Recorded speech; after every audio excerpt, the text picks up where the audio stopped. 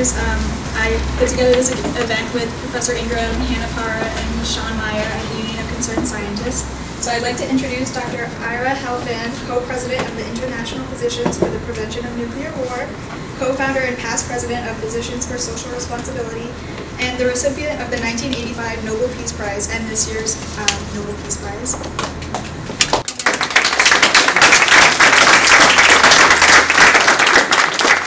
And then on my far right, Dr. David Wright, co-director of the Global Security Program at the Union of Concerned Scientists and nationally known expert on the technical aspects of nuclear weapons policy, missile defense systems, and missile proliferation.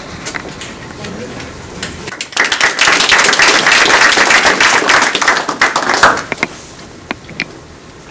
Well, I appreciate everybody coming out. It's a really good crowd. I'm really pleased to see this. We had, I guess, 3 goals for tonight. The first one was to start by giving some background on sort of the nuclear arms race, the nuclear weapons situation, and talk about some of the issues we see that are going to be important in the coming years. The second thing then is to talk about what we see as some of the solutions to those issues. And the third one is to leave plenty of time for discussion and questions. So we're going to try and be fairly brief. If there's something you hear you'd like more information about, jot it down, and we'd be happy to answer questions, talk about it afterwards. So let me start by saying what has changed since the Cold War. The Cold War ended around 1991, and what's happened in that time? Well, the first thing that's happened is there have been very big cuts in nuclear arsenals. This is a graph that shows 1960, 1970, 1980, end of the Cold War, 1991, and up to the present time. And what you see in red is the Soviet and then the Russian nuclear weapons, and on top of that, the US weapons. And this little bit over here that you can sort of see popping up is everybody else in the world. And we'll come back to who owns those. As you see here in the middle of the 1980s, the combined number of nuclear weapons was more than 60,000 between the US and Soviet Union. A series of arms control treaties brought those down pretty dramatically, and especially after the end of the Cold War, there were both arms control agreements and some reciprocal measures outside of arms control that brought those numbers down. One of those was the New START Treaty, which President Obama got ratified in 2011. And not only did that bring the numbers down, but it also kept in place some very intrusive inspection measures. So there are a lot of verification measures that are part of that arms control agreement. And one of the reasons that people like me tend to like arms control agreements is that they include verification, and they include communication between the countries. This treaty, New START, expires in 2021. And so one of the things that we'll talk about later is we think it's really important for the United States and Russia to talk about extending that treaty and extending the verification measures. The other thing that's happened since the Cold War is that the number of states with nuclear weapons have changed. And it's actually, surprisingly enough, changed both for the good and for bad. South Africa was developing nuclear weapons.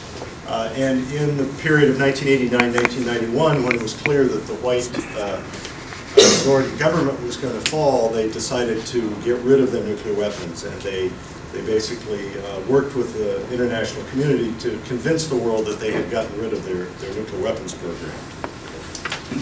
The other thing that happened was when the Soviet Union broke up, 3 of those countries, Ukraine, Belarus, and Georgia, all had nuclear weapons on their territory that were originally Soviet weapons.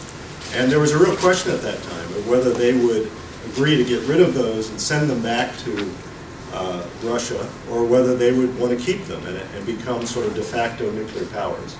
And there was a lot of work that was done at that time. The United States was a key player in that, to convince those 3 countries to get rid of those nuclear weapons, to send them back to Russia, and to sign the Nuclear Non-Proliferation Treaty as non-nuclear states.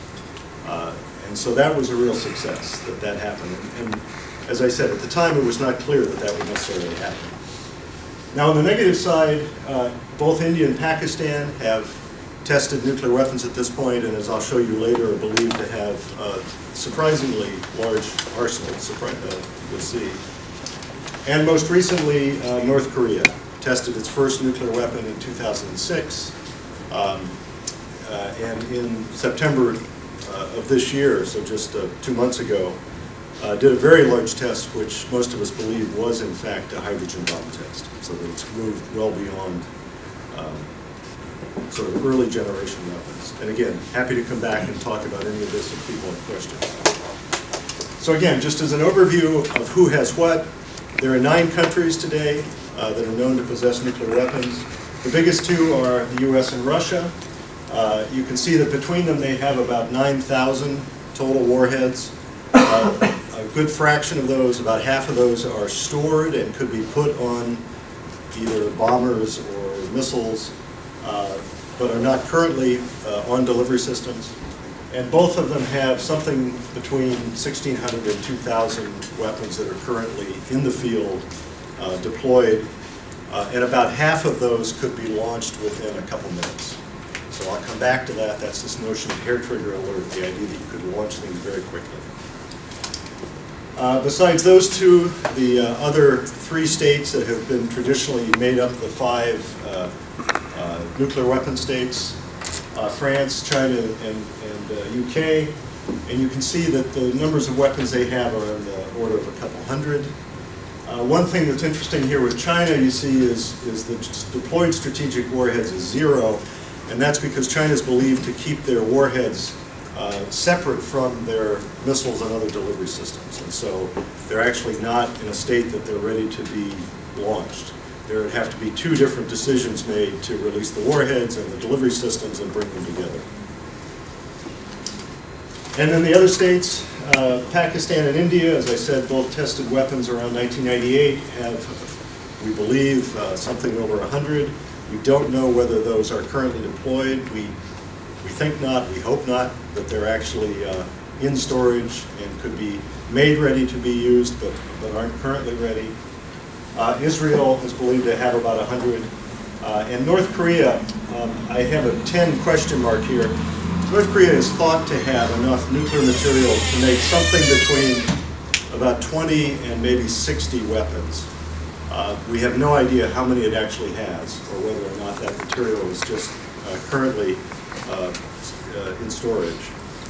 But the point here is that we have on the order of 10,000 nuclear weapons in global arsenals today.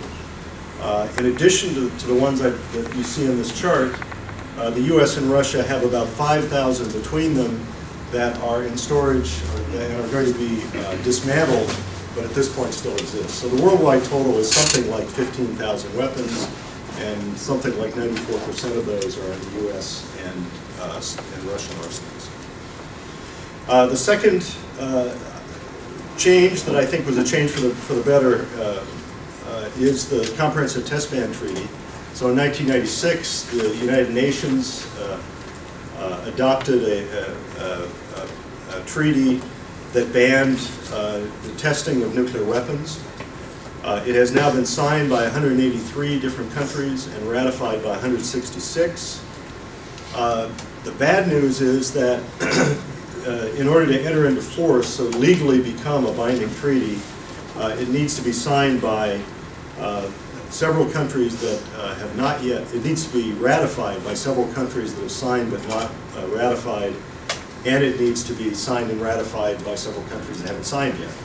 And so when that happens, nobody knows. It's probably going to be a while. The good news is that the countries that have signed it have said that they will continue to abide by it, even though it has not been ratified. So I think that's really a positive thing. One of the results of these, I think the fact that there was much less tension between the US and Soviet Union and then Russia, and the reduction of arsenals, is that people pretty much forgot about nuclear weapons. I mean, if you talk to people, 15 years ago, a lot of people assumed that nuclear weapons had just all been gotten rid of, that it was no longer an issue, that after the Cold War, the problem had been solved. But today, that's clearly not true. Nuclear weapons are back in the headlines. And so the question is, what are some of the issues that we're dealing with? Well, the first one is North Korea. which you've heard a lot about. North Korea now has tested long-range missiles, possibly long enough to reach the United States, depending on some of the technical details. And as I said, their most recent test, which was had a yield about 10 times larger than the bomb that was used in Hiroshima, we think was likely a hydrogen bomb test. Now we don't know, you see a picture here of Kim Jong-un with a model of the hydrogen bomb. We don't know if that was actually what they tested, or if the thing they tested was considerably bigger and heavier than that, which means we don't know if they could actually, if they have a hydrogen bomb they could deliver. I think most people believe that that going forward, if they don't have it yet, they will be able to get to that point relatively soon. Another concern is India and Pakistan. Has always been, it's a potential flashpoint. It's been a concern for many years because they've had a number of conventional conflicts. They share a long border, a long animosity. And now the concern is that those conflicts could go nuclear, since both of them have nuclear weapons. There's increased tension with Russia between what happened in Ukraine and the annexation of Crimea. Russia is known to be building some new nuclear systems, including a remote-controlled drone nuclear submarine, hypersonic weapons, a new generation of weapons. And so there's concern, certainly in the people I talk to in the U.S. military, about what Russia's doing. We don't know all that well, and so part of it is trying to guess what they're doing and trying to guess why. And so there are some issues there. And another thing that people heard about a year ago and has not been such a big deal now is a potential conflict with China. One of the problems with China is that there are a number of disputed territories in the South China Sea that are claimed by a number of different countries. And this is sort of a confusing diagram. But what you see here, this red line, for example, is the region that China claims as its own territory, and that includes a number of these islands here. But you can see that Vietnam also claims them, and the Philippines claim some of these. So there are a number of islands out there that are seen as potentially strategic for defense purposes that are claimed by several different countries. Those claims have basically sat for a long time. The countries have decided we don't know how to solve this and we're not going to push the issue. But about a year ago, for complicated reasons, China started to sort of push forward with building up some of those islands and in some cases putting anti-aircraft weapons on them. Now, one of the things that people like me worry about is that by drawing this line, China basically says that it claims it has control over this area of the sea. The United States and other countries believe that that's largely international waters, and to try and set the precedent that it's international waters, the U.S., for example, will send warships to cruise through this, to basically say we're exercising our right to be in this area. China's not happy about that. It in several cases has buzzed some of the ships with aircraft. And you could imagine a case where even if neither side wanted to escalate, that there would be an accident. Something would happen that could spark a crisis that might get out of control. Now the good news is that there has been pretty good communication between the United States and China, certainly in the last 6 to 8 months. And so this has become less of an issue. China has also gone to some of its neighbors and said, let's cool this down, let's put this issue on ice and try to keep things from getting out of control. So I actually feel much better about this issue than I would have if I'd been giving this talk, say, 6 or 8 months ago. So before I turn it over to Ira, the other piece of sort of nuclear issues that we think about are issues that arise from U.S. nuclear policies and things that we think are potentially dangerous that we would like to see changed. The first one is that the United States at this point has a plan to rebuild and enhance essentially all the legs of its nuclear arsenal. And the price tag would be enormous. It would be, the estimates are something like $1.2 trillion over 30 years. So a tremendous amount of money. But since the United States already has the most advanced nuclear force, the other problem with this is that it sends a signal to other countries like Russia and China that maybe they should be worried about where the U.S. is headed. And so again, it's one of these things where when other countries see the United States talking about using its technology to build a whole new generation of weapons, they start to get nervous. And that's especially a problem when you couple it with the notion of missile defense. And again, happy to talk more about missile defenses. One of the problems there is that if you're trying to reduce the number of nuclear weapons that both sides have, and at the same time one country is starting to build up defenses against nuclear weapons, then it starts to become a barrier to countries wanting to reduce their arsenals because they're worried that at some point they may not be able to convince the other country that they have the ability to retaliate and that deterrence will start to become weakened. I got to turn my phone off. Another issue that I think people haven't really heard much about and are surprised by is this notion of what's called tailored nuclear options.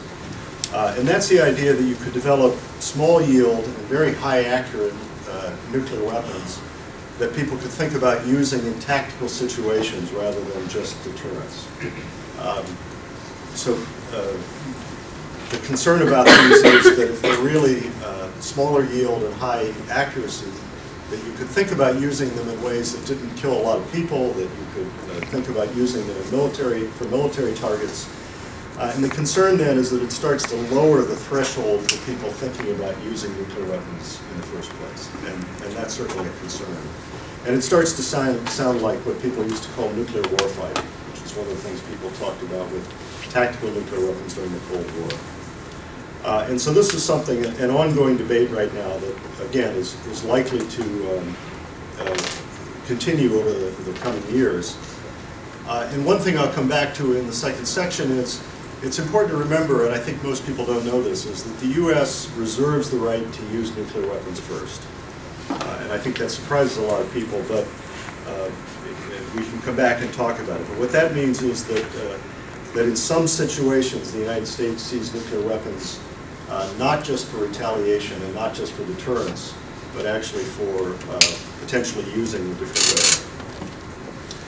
More generally, I think, and this is an issue that Ira's talked about that I think is actually quite important, is that people tend to think about the U.S. nuclear deterrent as being this body of weapons that keeps us safe by convincing other countries that they shouldn't attack. But there are two problems with that people have started to talk about more and more recently. And the first one is the risk of accidental launch of nuclear weapons.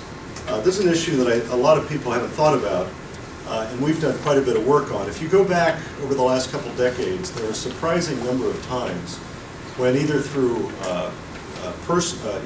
human mistake or mistakes with sensors or with computers, people have thought that there was an incoming attack and have started to prepare to launch a retaliatory attack. And because of the way these systems are set up, you have a very short amount of time to be able to decide whether or not you're going to launch in a situation like that.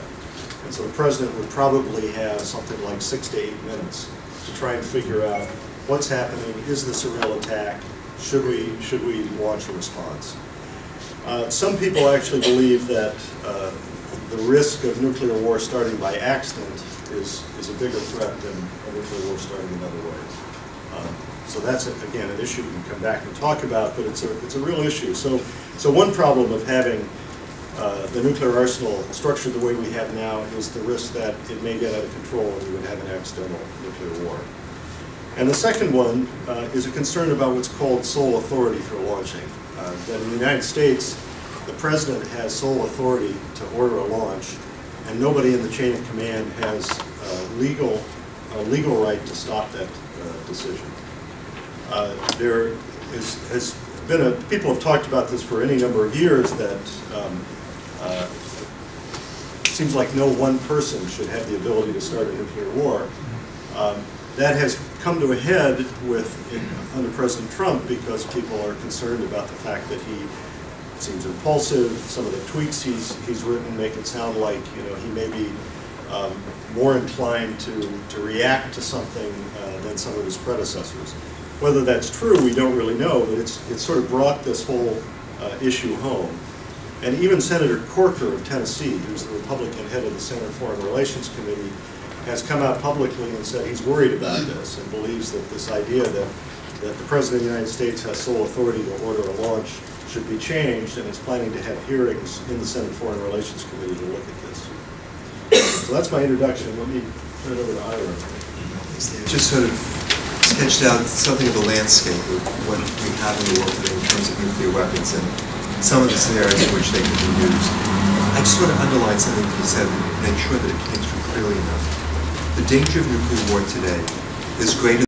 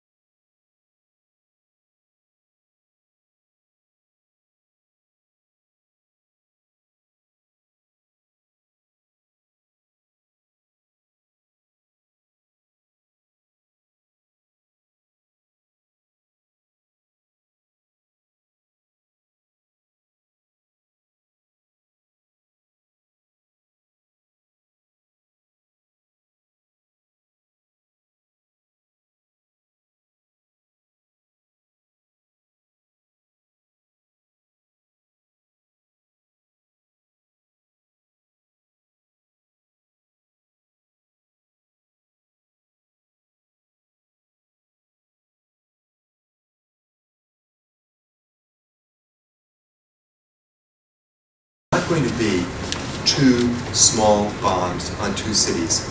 It's going to be a lot of bombs on a lot of cities, and they're going to be much bigger than the bombs that we used in Japan in '45. But for the purpose of our scenario, we assume the Indians and the Pakistanis used relatively small weapons, about the size of the Hiroshima bomb. And we said 50 on each side, 100 altogether. The direct effects of this war in South Asia, it's hard to compete with the dog there. The direct effects of the war in South Asia involving these nuclear weapons are unbelievably catastrophic. 20 million people died in the first week from the explosions and the fires and the radiation. To put that in perspective, during all of World War II, about 50 million people died worldwide over the course of 8 years. This would be a similar number in the course of a single week taking place in one section of the world. But these local effects in South Asia are only a very small part of the story, because these 100 nuclear weapons detonated over cities cause enormous fires that put about 6.5 million tons of soot into the upper atmosphere. And this causes worldwide climate disruption. The whole planet cools. Growing seasons around the world shorten. There's less precipitation because cooler air causes less water to evaporate from the oceans and fall back as rain and snow. As a result of this, you get a catastrophic decline in food production across the planet. We've studied carefully what would happen to corn production, soybean production here in the United States, wheat production, rice production, corn production in China. These are the world's two largest food producers. What we find is a decline that goes anywhere from 15 to 39% of agricultural output, lasting for a full decade. The world today cannot absorb that kind of decline in food production. There are 795 million people in the world who are malnourished at baseline.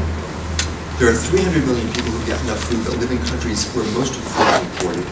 And there are 1 billion people in China who get enough food, most of it's grown in country, but they're poor. They're making less than $5 a day, and they are not going to be able to afford food at the greatly inflated prices that will result from this kind of contraction of world food production. And so we have concluded that a limited nuclear war in South Asia, involving less than 0.03% of the world's nuclear arsenal, could cause a global famine that killed up to 2 billion, with a B, people. The death of 2 billion people, should this happen, would not be the extinction of our species, but it would be the end of civilization as we know it. No civilization in human history has ever withstood a shock of this impact. And there's absolutely no reason to think that the very complex, interrelated, intricate economic system that we have built, in which all of us depend on, would survive this kind of a jolt. That's a limited war. Let me talk for a few minutes about what a large-scale war would look like. I'm going to start by describing a nuclear attack, modern attack, on a large city. But again, this is not Hiroshima or Nagasaki. We don't know the exact targeting strategy of either the United States or Russia.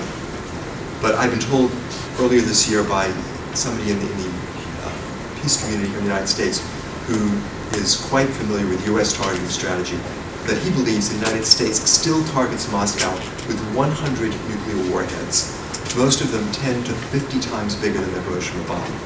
And that doesn't count the weapons that the British, the French, and the Chinese target at Moscow.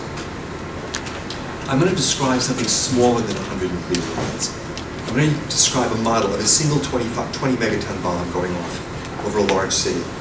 That causes about the same amount of destruction as 15 to 20 of the size bombs that we have today. It's easier to describe a single explosion, so let me use that model if you let me. Within 1,000th of a second of the detonation of that bomb, a fireball would form, reaching out for 2 miles in every direction, 4 miles across. Within this area, temperatures would rise to 20 million degrees Fahrenheit, and everything would disappear. The people, the trees, the buildings, the upper level of the earth itself would be vaporized. To a distance of 4 miles in every direction, the explosion would generate winds greater than 600 miles per hour. Mechanical forces of that magnitude destroy anything that human beings can build.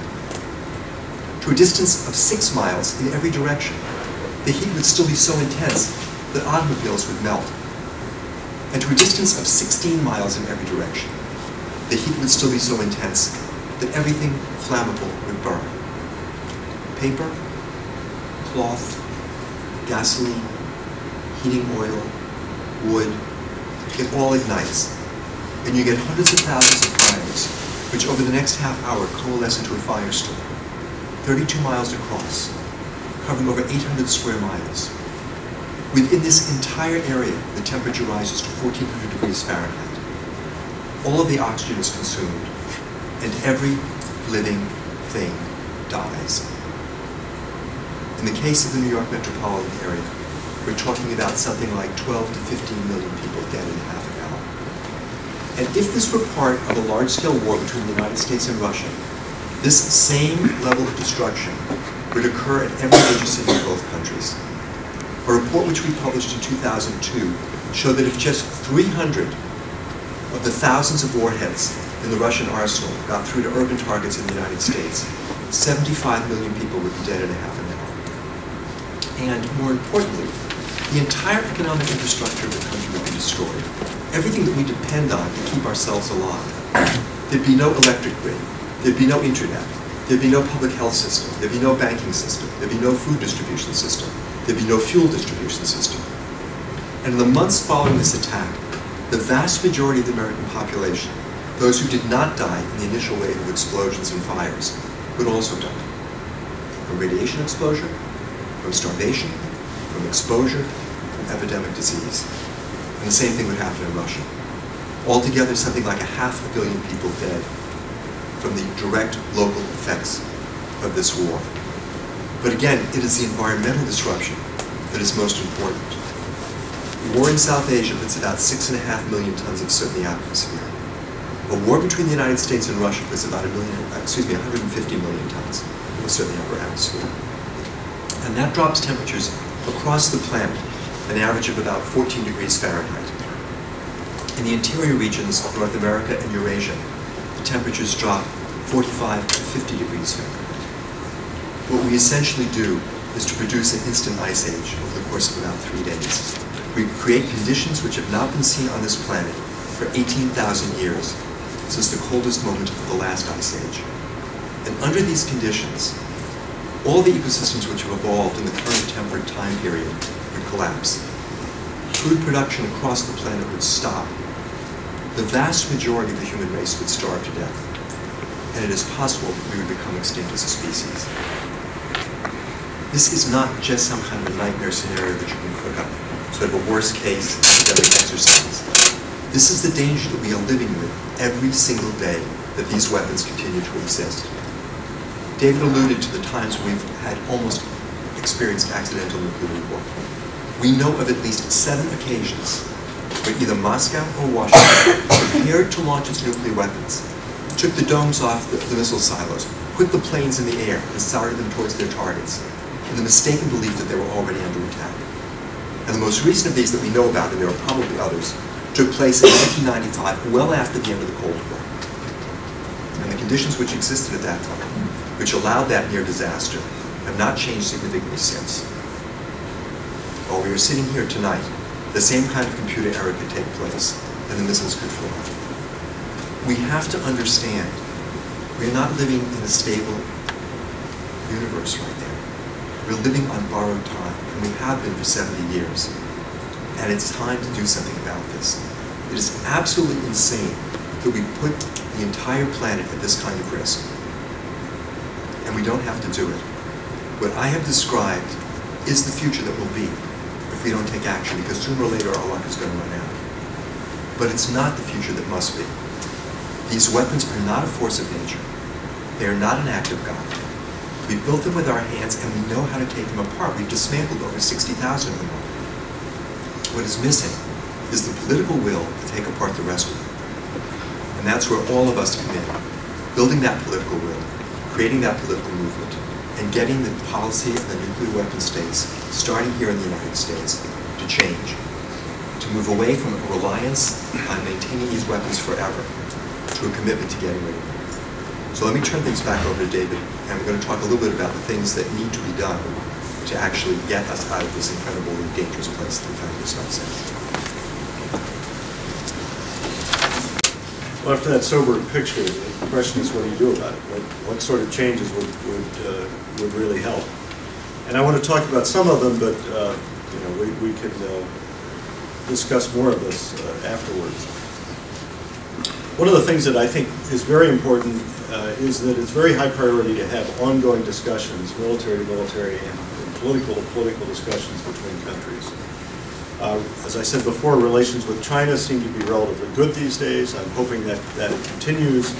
But we need to make sure that there are really high-level talks between the militaries so that they understand better what their counterparts are thinking, that they get some idea of who you call in the other country if a crisis starts to brew, things like that. As I said before, I think the United States should be talking with Russia about next steps in arms control, and as a first step of that would be extending the New START treaty. It is due to expire in 2021, and if it goes away, it means that not only the current constraints on the number of deployed weapons goes away, but also all of the transparency and verification measures go away. And North Korea, I will come back to at the end. North Korea is another case where discussions should be taking place. A second thing is, I believe that the United States should declare that it will not be the first country to use nuclear weapons. This is sometimes called a no first use pledge. It's also referred to as a sole purpose pledge. In other words, saying that the sole purpose of nuclear weapons should be to deter the use of nuclear weapons by other countries, or if necessary, to respond. The Obama administration in 2010 did a review of its nuclear policy, and it took a step toward a no first use policy. It said that sole purpose should be the goal of U.S. policy, but it said it wasn't quite ready to go there yet. And so it said, quote, there remains a narrow range of contingencies in which U.S. nuclear weapons will still play a role in deterring a conventional or chemical biological weapons attack against the United States or its allies. So in other words, these are cases where the United States reserves the right to use nuclear weapons in response to a non-nuclear attack. Now in practice, the way it defined countries that would use those against, in practice there are basically four, which would be Russia, China, North Korea, and possibly Iran, depending on what you think about whether or not Iran has satisfied its obligations under the Nuclear Non-Proliferation Treaty. So we're close to the point where you would have a sole purpose, a declaration, but we're not quite there yet. I think it should be clear from things we've talked about that the United States should end a hair trigger alert of its ICBMs. The reason the United States has this policy is that early in the Cold War, the United States had land-based missiles. The enemy, Soviet Union at that point, knew where they were, could target them. The United States was worried that if the Soviet Union launched an all-out attack, it might think that it could take out our ability to retaliate, and therefore deterrence would be weak. And so the idea was to have sensors that would detect an incoming attack, and if there was a sign of incoming attack, you would have the ability to launch your missiles before the incoming missiles could land. Now it takes about 30 minutes for a missile to reach either from the Soviet Union to the United States or vice versa, and so that's the thing that sets the time scale here. You have to be able to detect a launch, figure out what it is, get everything ready, make a decision, and launch within 30 minutes. And what that does is it puts a very it constrains your decision making on whether or not to launch something. And if you talk to people, as I have, who used to be in the business of launching ballistic missiles, they say that the process you get is a very streamlined process because you have to make decisions quickly. That's really not what you want with nuclear weapons. And today it's not needed because the United States has most of its nuclear force on submarines, which are at sea, they're underwater, they can't be targeted. And so this hair trigger issue that we have is not only dangerous, but the original purpose that it was created to respond to no longer exists. And so there's really no good reason for this. As I mentioned before, some experts believe today an accidental war may be the most likely way for a nuclear war to start. Even current Secretary of Defense Mattis has talked about concerns about hair trigger alert and has raised the option of even getting rid of land-based missiles altogether. So if we have submarines and they're vulnerable, maybe we should get rid of land-based missiles. There's also ongoing discussions at this point of how do you limit the president's ability to single-handedly order the launch of nuclear weapons. We just a couple days ago put out a fact sheet looking at how other countries, how other nuclear countries make the decision to launch nuclear weapons. And what you find is that the U.S. system is not the way everybody does it, that there are alternatives to this, and that in fact there are ways to do it that make sure that if you had a problem, in a case in which somebody's judgment was impaired, that would not lead to a launch. The classic example people talk about this is in the late days of President Nixon's administration. He knew he was going to be forced from office, he was depressed, he was apparently drinking heavily, and the Secretary of Defense at that point was concerned that his judgment was impaired, that he might do something crazy, and told the Joint Chiefs that if the President orders a launch of nuclear weapons, don't do anything until you talk to him. Now, that was not a legal thing that he was allowed to do, but I think people recognized the problem and said, okay, we have to work around this. Our sense is that you shouldn't have to work around it, things should be organized differently. And so we are in the process of looking at options for this, and as I said, Congress is looking at this as well, and so hopefully this is something that people will start to take more seriously. And finally, let me just say a few words about the North Korean situation, which is something I follow pretty closely. If you go back and look at statements of the Trump administration's military advisors, essentially all of them say that there are no good military options in solving the North Korean problem. And there are two reasons for that. The first one is that we don't know where all North Korea's military facilities and weapons are. They're very good at tunneling, they've hidden a lot of things. And so the first part of it is that even if we wanted to try and get rid of their military capability, we have no guarantee we can do that. The second thing is that if there was an attack, the South Korean capital of Seoul is very close to the border with North Korea. North Korea has hundreds of artillery tubes aimed at Seoul, which can carry conventional, chemical, biological weapons. And so the concern is if you did try to have a military strike, that it would lead to very high casualty rates in Seoul. People talk about increasing sanctions on North Korea, and that in fact has been done in recent months.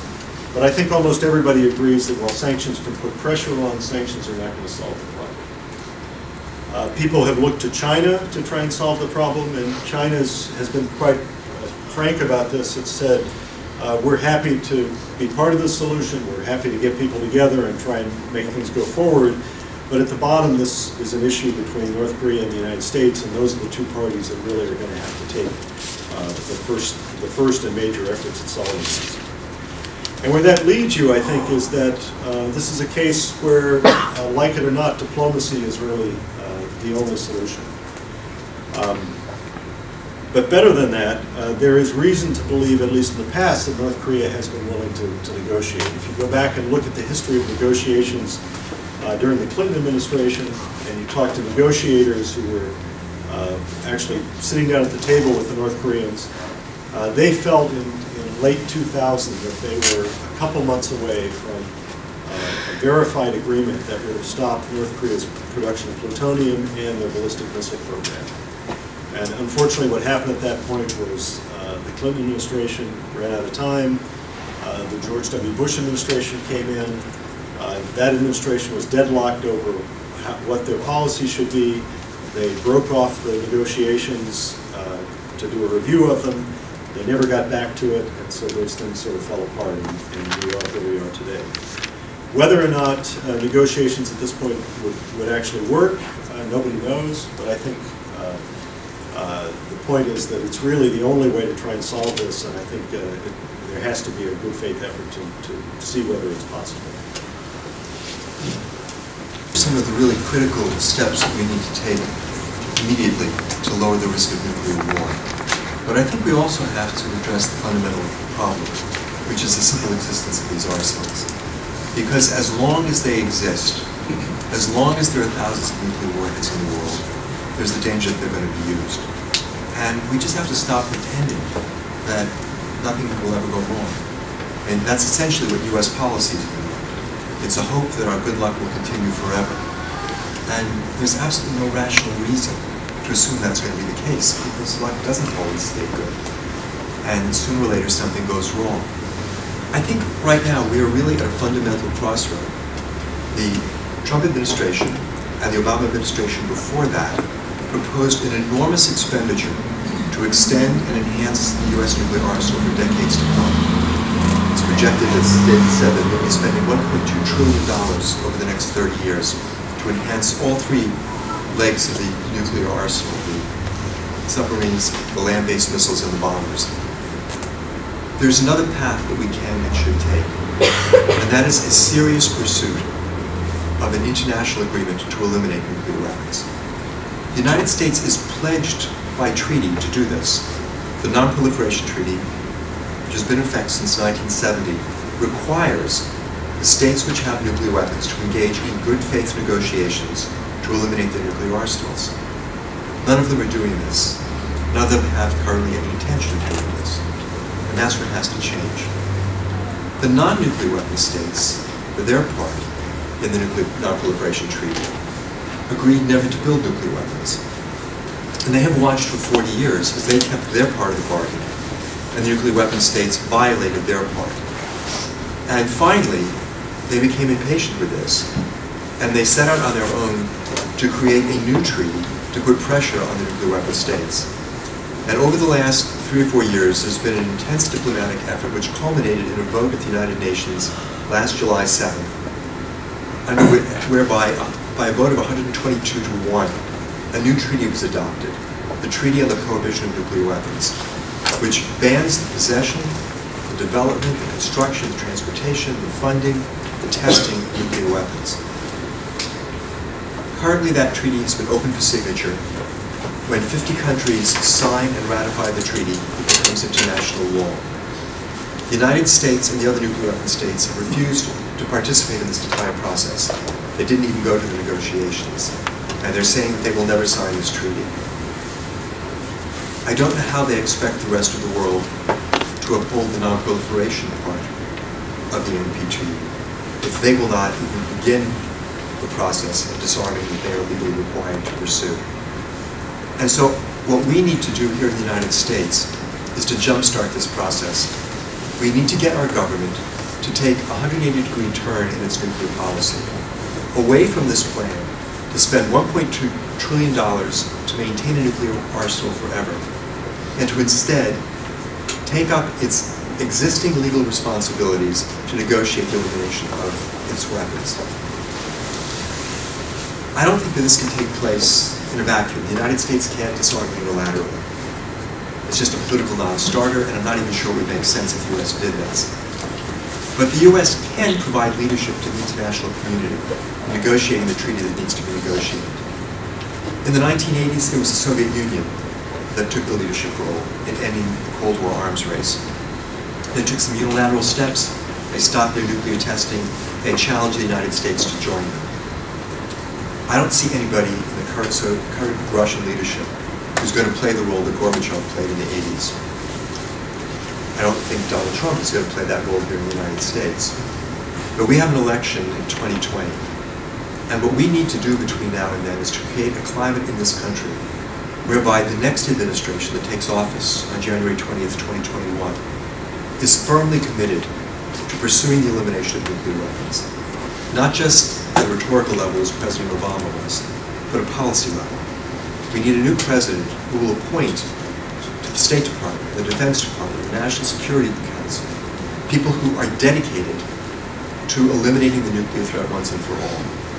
Now this effort may not be successful even if the United States undertakes it. We may try to negotiate with the other nuclear weapon states and find we can't get them to go along. But we have to try. Because if we don't, if we continue on the path that we're on, then all of the horrible things that I described to you before are going to happen in your lifetime. And everything that we hold dear in this world is going to be destroyed. Everything that we've inherited from our ancestors, everything that we should be leaving to our children will be gone. But again, this does not have to be. This is purely a question of whether we're going to win this political struggle or not. In the 1980s, we faced a similar danger.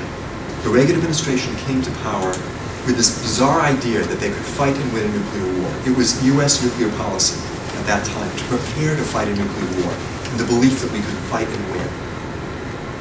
Over the course of 3 years, an incredible movement took shape across this country that ultimately involved millions of people. The largest demonstration in U.S. history, 1 million people in Central Park in June of 1982. Other millions of people around the country demanding a sane nuclear policy that did not envision nuclear war as its goal. And to surprise and shock of all of us, we won. In the course of 3 years, U.S. nuclear policy did a complete turn. From the summer of 1983, when we deployed new missiles in Europe, specifically so we could launch a first attack on Moscow, a first strike attack on Moscow. That was the summer of 1983. In January of 1984, Ronald Reagan gave his State of the Union address and said, nuclear war can never be won and must never be fought. The victory was so complete and so sudden, we missed it. We thought he was just, blowing smoke in preparation for the 1984 election, but he wasn't. It actually changed his thinking about this in response to the incredible pressure and to the education that we did. Because one of the really frightening things is that the leaders of the country, then and now, don't know the things that I talked to you about before, about what's going to happen if nuclear weapons are used. When we go and talk with them, we are all the time horrified by how ignorant they are about what's going to happen if they press the button. So that's what we need to do. We need to recreate what we've already done once. We need to build a movement that will change U.S. nuclear policy. And we've actually created a tool that we think we can use to help do this. The early 1980s anti-nuclear movement was built around a campaign called the Nuclear Freeze. It was a simple statement that said the policy of the United States and the Soviet Union should be to freeze their arsenals and not build any more nuclear weapons. And that statement was taken to institutions all around the country, city councils, town meetings, unions, church communities, professional associations, and they all signed on to it. And it became the basis for this national movement. This movement started in Western Massachusetts, where I currently live, and a few months ago, in conjunction with people at the Union of Concerned Scientists and some people at PSR, a group of us in Western Massachusetts launched a similar campaign. We're calling it Back from the Brink, a call to prevent nuclear war. And it's a very simple statement of the 5 things that U.S. nuclear policy needs to embody and embrace. No first use, no ability of the president to start war by his or herself, no weapons on air trigger alert, no $1.2 trillion expenditure to enhance the nuclear arsenal, and most importantly, a fundamental commitment to seek a world free of nuclear weapons, to begin negotiations with the other nuclear weapons states. There are copies of the statement. It's very short. It's the stuff at the top. The stuff at the bottom is just explanation. There are copies on both tables. And I would urge you all to take one of these at the end of the discussion tonight and look at it and figure out how you can use this. No one of us is going to solve this problem by ourselves. But if we're going to solve this problem, every one of us needs to do that part of the job which is ours to do. And part of that means figuring out what you can do best. So in Western Massachusetts, where Sean and I live, we're taking this to every town meeting, to every city council. We're taking it to the local church groups. And we're trying to get them all to sign on to this and to send their affirmation to the state legislature and to the congressional delegation. Here in New Hampshire, it would be great if people did the same thing. If the university were to a position, if the student government were engaged in a position, if any fraternities or any clubs or associations you belong to would sign on to the statement. If you have connections to town meetings or city councils, if you bring it to those political bodies, if there are unions on campus or other unions that you have contact with, if you take it to them and get them to sign on to it as well. And this very simple local action is a critical building block, I believe, that will launch a national movement that will change U.S. nuclear policy. And we've got 3 years to do this, so there's a lot of work to do for them. When I talk to young people, to students, I feel a bit guilty because the things I've told you tonight about what's going to happen are pretty horrible. And by telling you about them, I've put a real burden on your shoulders, because once you know about this, you have to do something about it. And you just can't walk away when you know the whole world is in danger. And that's unfair, because you had nothing to do with creating this problem. It is not, in that sense, your responsibility. But in a much more important sense, it is your responsibility. Because if you and me and people like us don't do something about this, then all the things I've talked about are going to happen. But if this is a responsibility that I put on your shoulders, I would also argue that this is something of a gift that we have given you tonight as well. Every one of us wants to do something good with our life.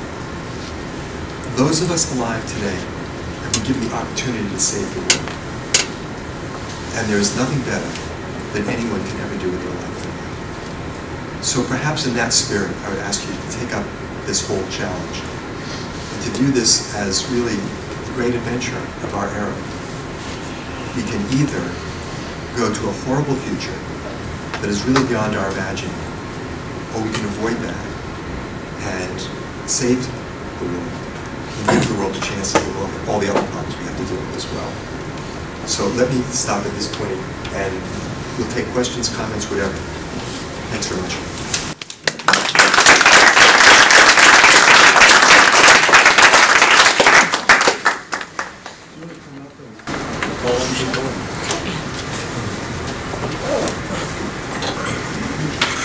Anyone want to start out with any questions?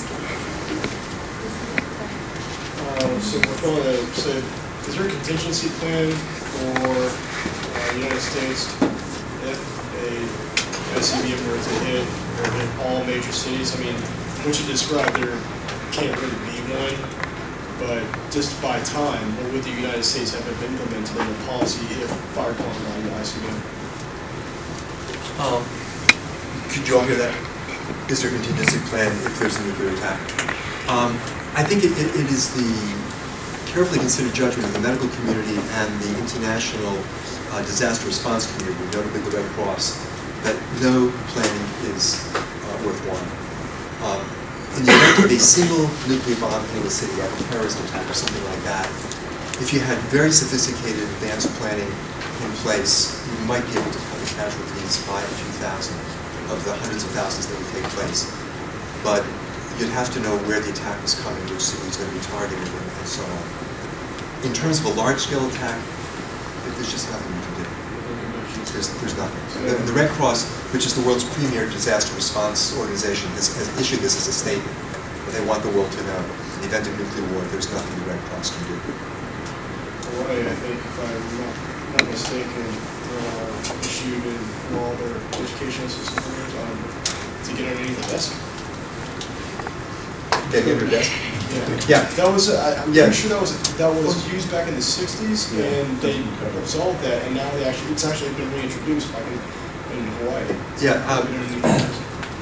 I went to, the town I grew up in had such bad schools that we didn't even conduct carbon drills.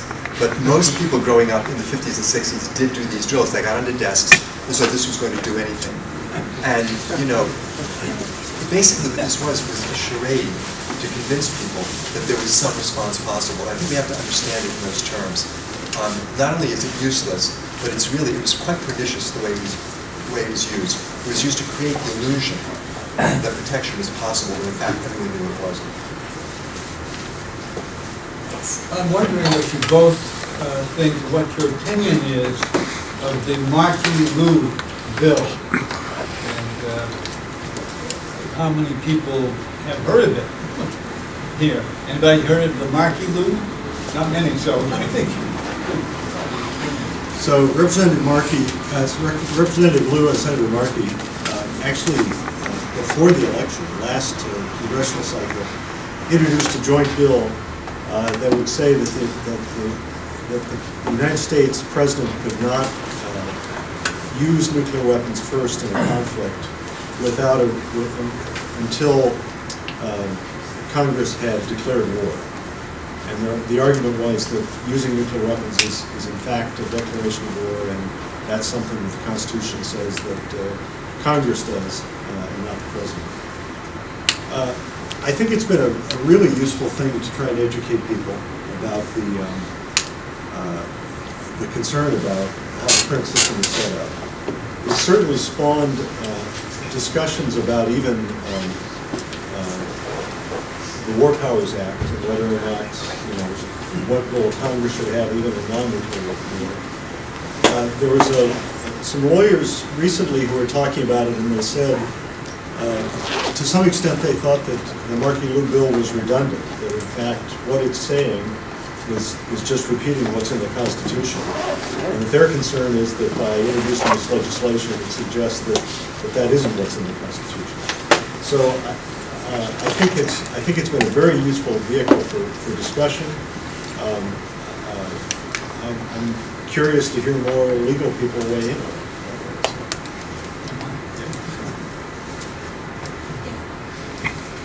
It's like one or two questions. First, what was the reason the non-proliferation from the UN was not signed? Did they give a reason? The new treaty? Well, when the process started, the United States and the other nuclear weapon states all said that this was a distraction, this process of negotiating this treaty, from the serious efforts they were undertaking to actually eliminate nuclear weapons.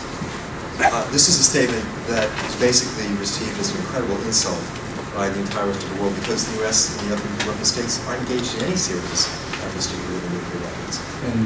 But I think the real reason, is that the United States and the other nuclear weapon states don't want to give up their nuclear weapons. The Nuclear Posture Review in 2010, David referred to, says that the main reason the U.S. has nuclear weapons is to deter nuclear attack from other countries. But the fact is, nuclear weapons play a much bigger role than that in U.S. military thinking. We don't just see them as a way of deterring other countries from attacking us with nuclear weapons. We see them as a way of projecting military and national power on the world stage, and we don't want to give that up. The United States has threatened to use nuclear weapons against non-nuclear countries repeatedly.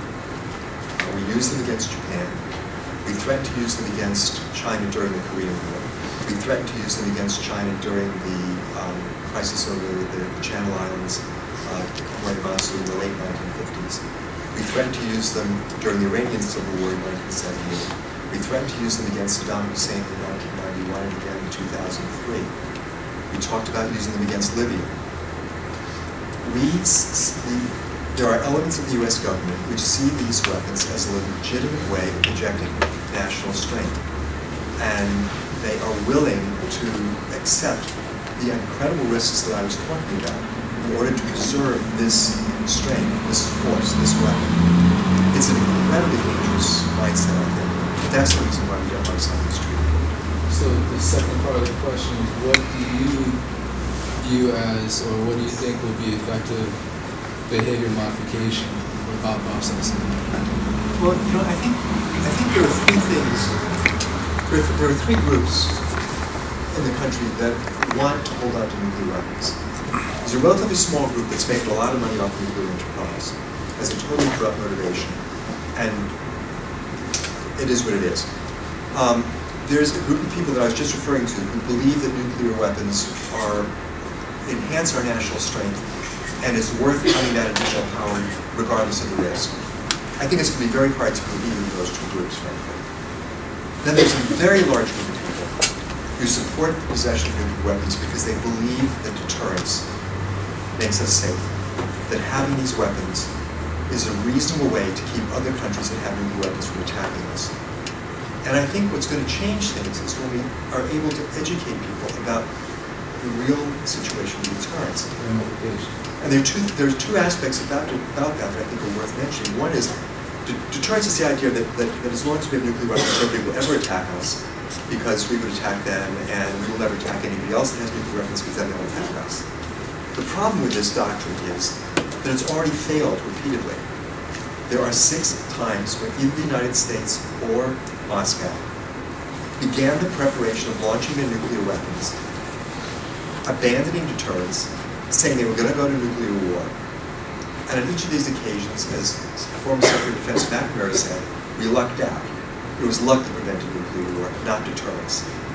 This supposedly, fail-safe doctrine has just failed repeatedly. There are three factors. The second one is the one that they've referred to before, which is the possibility of accident. Computer chips don't know about deterrence. Many of the near misses we've had have been triggered by various kinds of computer errors. And the more sophisticated the systems get, the more complicated the computer systems, the greater the likelihood of something going wrong. There are 4 factors, actually. The third one is cyber terrorism, which we haven't talked about yet. But we used to think the worst thing a terrorist could do would be to get hold of a single nuclear bomb, bring it into Washington or New York, and blow it up. What we're now understanding is the greater danger from terrorists is that they could hack into our command and control systems, or the Russians, and actually launch one or more of our missiles, or perhaps more likely create a false alert in which either Moscow or Washington thought they were under attack and launched a counterattack against the other side. And then the final argument is going to get a little bit political, which I think we just have to confront head on, and that's the Trump factor. The United States has said for 30 years that it would be impermissible for a single nuclear warhead to fall into the wrong hands, by which we meant a rogue state or a terrorist group. We have just turned over 6,800 nuclear warheads to Donald Trump, who in the judgment of his own Secretary of State is an effing moron when it comes to nuclear weapons. This is a situation, we have to face this.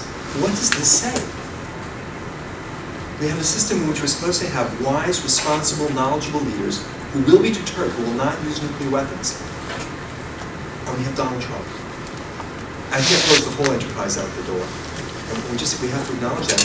I don't think people will absorb the full significance of that. But we are sitting in a situation where a guy who is felt by his military advisors to be unstable can launch nuclear war on his own initiative, and no one can do anything about it legally. So I think those arguments are what's going to tip the balance. We've got to bring those to the American people and get them to understand that far from being instruments of our security, nuclear weapons are the greatest threat to our safety. And I think we can do that because it's true. And the truth always wins out as long as you speak it.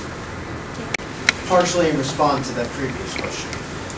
First, if it is such a grave and serious threat to remove and annihilate these nuclear weapons from all the nuclear states, why are we only starting now with these kind of movements and these kind of pushes? Because you say we've been doing it before, but it's never, and the last big success we had was in the 80s. Why are we only starting now when Donald Trump is president and we didn't really push for this as much under Obama? Well, actually, the movement that we represent has been gathering steam for the last 5 or 6 years. Trump has certainly given a lot of impetus to it. But the thing that I think triggered the modern anti-nuclear movement worldwide was the publication in the 2000s of these studies about limited nuclear war. People all over the world, in Latin America, in Africa, in parts of Asia, which are nuclear weapons-free zones, felt that they didn't have to worry about this anymore. And then they discovered that even a limited nuclear war between India and Pakistan was going to cause a devastating famine in their countries. And that played a huge role in launching the movement that led to the recently concluded Treaty on the Prohibition of Nuclear Weapons. The increasingly tense relations between the United States and Russia, which go back about 3 or 4 years, have played a role in this. The increase in fighting between India and Pakistan, and there was fighting, actual fighting, every single day on the border in Kashmir, and the situation in Korea. All of these things have conspired to recreate in people's minds the understanding that nuclear weapons are around and that they're dangerous. When the Cold War ended in 1991, everybody just thought this problem had gone away. There's a palpable sigh of relief across the whole planet. People figured, wow, we dodged the bullet. And we had. We didn't have a nuclear war in the 1980s, as everybody thought we would. But we didn't go all the way and get rid of all the weapons. And now we're understanding that it's not a huge problem. And also, one more question. Even if we were to take the necessary steps to seriously eliminate all of our nuclear arsenal, what's to prevent the other states, or what's to inspire or motivate the other states to do the same? Because we could take the big step and eliminate all our nuclear weapons, but the other nuclear states could not do anything and keep their weapons. And then if we went through and actually kept our promise, and then these other states had nuclear weapons, especially in case of Russia or Pakistan, they went rogue and attacked us, how would we defend ourselves? Well, I think nobody's talking about the idea of doing it unilaterally. The idea, and what I talked about, was trying to start discussions toward getting the countries of the world to move in this direction and figure out how you do it. And one of the things that people have talked about is what kind of verification you need. How would you, as you move forward with this, what kind of transparency would you need to make sure that I felt comfortable that other countries were doing what they're supposed to do? So we're really talking about a step-by-step process where people feel comfortable as they go forward. My own feeling is that by the time we make some of the changes we've talked about and get down to significantly lower numbers than we have today, the world will look somewhat different. The level of communication and trust between countries will look different, and that will open up possibilities for further political steps and verification that would be necessary. But nobody's talking about doing it unilaterally. Of course, I was not referring to, I should have made this clear though, I was not referring to unilateral, just the United States by itself reducing its arsenal. Of course, like it has but the idea that one or more countries could be cheating. Of course, they could be manipulating the talks, they could look like they're getting rid of, but still have a secret stockpile, and then they could betray us and then launch nukes at our European allies. And how would we, if that was the case, and a surprise assault was launched at us or our allies, how would we defend ourselves if we had no nuclear weapons? Well, I think that the bottom line is that the treaty that is ultimately agreed to it's not going to be this kind of warm, fuzzy kind of document. This is going to have to be a very, very rigorous agreement that we come to. with enforcement procedures, with verification procedures, and with a real commitment on the part of the whole world that no one is going to violate this treaty. We have a lot of experience with this. The U.S. and the Soviet Union and the U.S. and Russia have, by treaty, eliminated enormous numbers of nuclear weapons with very intrusive inspection regimes to verify that both sides are adhering to it. And we feel pretty comfortable, and the Russians do too, that the other side is adhering to the treaty and doing what it's supposed to. We're going to have the same kind of arrangement with all the countries that are party to this. And it's not going to be easy. I mean, this is not something people are going to take on good faith. But we don't have any alternative. We have to get rid of these weapons. And so, yes, it's going to be difficult to figure out how to do this, but that's the job we have, to figure that out. Because if we don't, we stay where we are today, except we don't stay here indefinitely because the situation is not stable. This is living up to us. I was wondering, since the Cold War started with the United States and Russia both getting nuclear weapons, there hasn't been a large-scale conventional warfare between like major powers, major military powers throughout the world. So wouldn't it make sense to keep some nuclear weapons for deterrence? Because mutual assured deterrence has stopped Russia and the United States from going to war. And I think that is one of the best ways to keep the world safe. That's a good question, and it's an argument that's frequently advanced. I think there's some major flaws in it. There have been some major wars between large countries. The United States and China fought a big war in Korea after the United States and Russia both had nuclear weapons, and those weapons did not prevent that war. There have been lots of other proxy wars that the United States and Russia fought with each other in Vietnam, Afghanistan, Nicaragua, other places around the world. And in fact, the world has not been a particularly peaceful place in the nuclear weapons era. There has not been a generalized war in Europe, that's true, but there has been warfare in Europe, in the Balkans, in Ukraine now. And the idea that you need to have nuclear weapons to prevent war, I think is somewhat based on the circumstances of the first half of the 20th century, where there were two generalized wars in Europe just 20 years apart. But prior to World War I, Europe went for 100 years, from the end of the Napoleonic Wars until the outbreak of World War I, without a generalized war. And it was not nuclear weapons that kept that peace. It was diplomacy and a determination that war was not the best option. So I think I think we give an inflated value to the role that nuclear weapons have played in preventing a generalized war in Europe on both of those counts. There really actually have been a lot of wars despite nuclear weapons. And we know of significant periods in history where we've been able to avoid generalized war in Europe without nuclear weapons.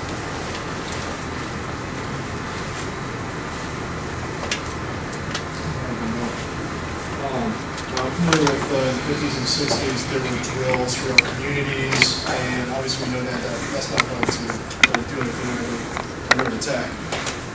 So,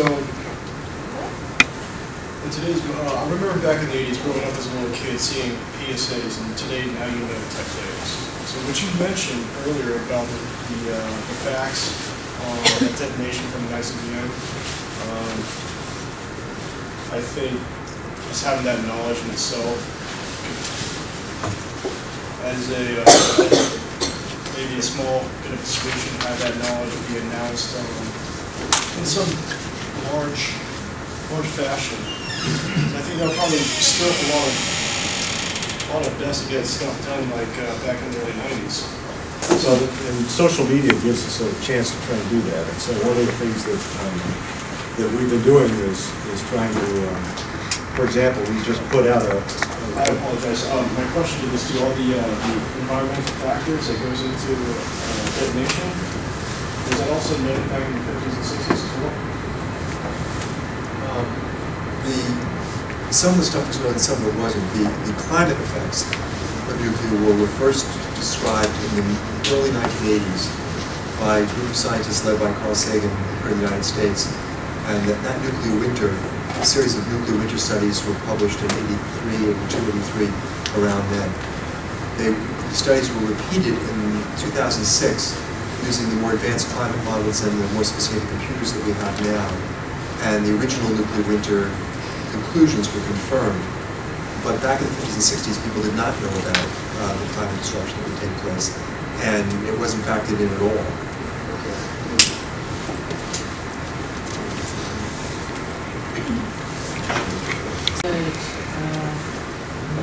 That the United States conducts military exercises on the South Korean border. Would you mind speaking a little louder? Sorry. Speak up. I heard that the United States conducts military exercises on the South Korean border, and that's the reason North Korea wants to nuke us. What are your comments on that?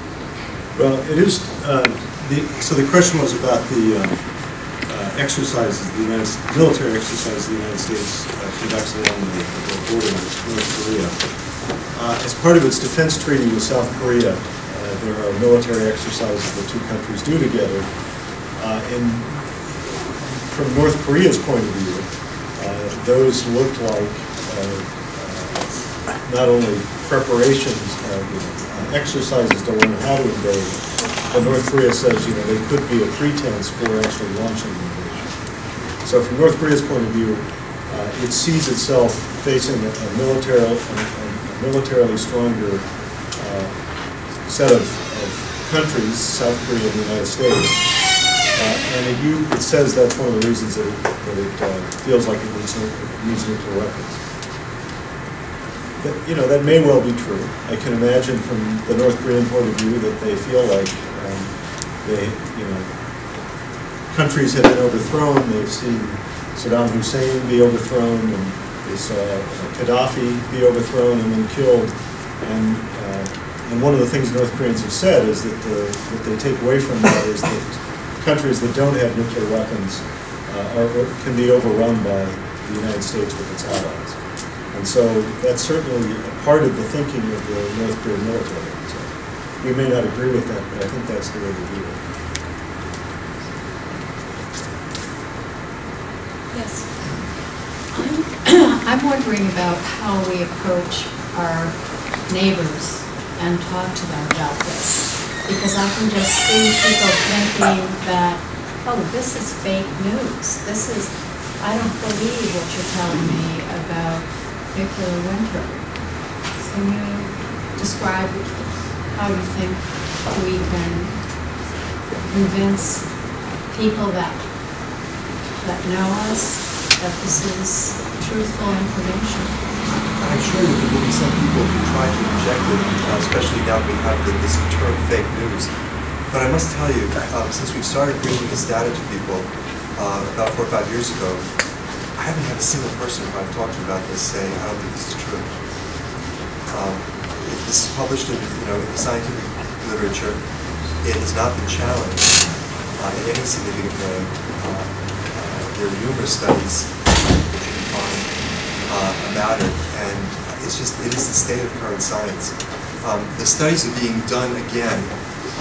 Alan Novak and Brian Toon, who have been some of the lead authors on the climate studies, have received a very substantial grant to do all of this in a much more rigorous way in terms of being able to get a lot more computer time to run the studies in greater depth. But at this point, the examination of what would happen with a limited nuclear war or a large-scale nuclear war, those scenarios have been run on 3 of the 6 climate models that are used in the world today. And all 3 of them come up with basically the same conclusion. There are slight variations, but they're basically the same story. So I think there will always be people who think the world's flat, but I don't think we're going to find that many of them. This data tends to, I think, to resonate very powerfully with people. And it's just a question of getting it out to them. Bridget, I just wanted to mention before we wrap up, if folks are interested in getting involved, like Ira said, certainly they can come see me.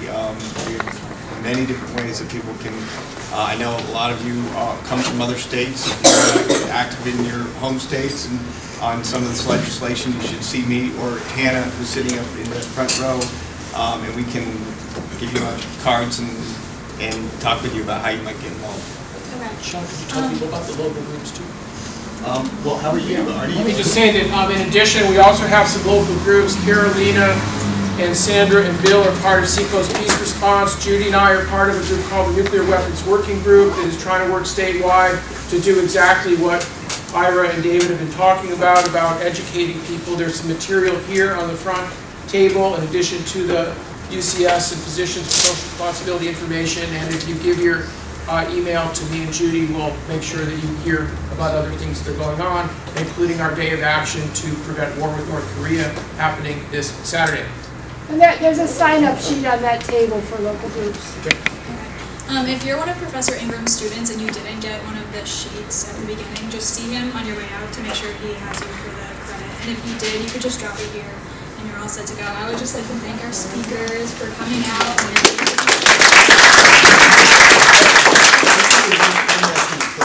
Speak so much. The first thing that's going to happen when you all leave here tonight is you're going to start to forget the stuff that we talked about. And I'm not just talking about the usual process of forgetting that goes on. You're going to start actively erasing this stuff. What we talked about is incredibly uncomfortable, painful stuff, and the normal way that the human brain reacts to that is to just suppress it and push it out of mind. Please don't do this. You have to, this is painful stuff, and I don't want you thinking about it day and night. But you have to hold on to this enough. You have to keep this information enough in your mind so that it affects your behavior, so that you actually do something about it. And if all of us do that, we're going to come out of this okay. I mean, David and I and Sean have lived with this stuff for decades. We've been working on this issue. I give talks similar to the one that I gave tonight several times a month. I think about this stuff all the time. I'm not a depressed person, and I'm not a pessimistic person. I truly believe that we can get rid of these weapons. It's just a question of getting ourselves all to do the work. And so please, take up this challenge, become a part of this, and figure out what it is that you can do. Take copies of the pledge, the call to prevent nuclear war, and sign up on the sheets, and figure out what it is that you can do in your life to make a difference here, because every one of you can play a key role in this.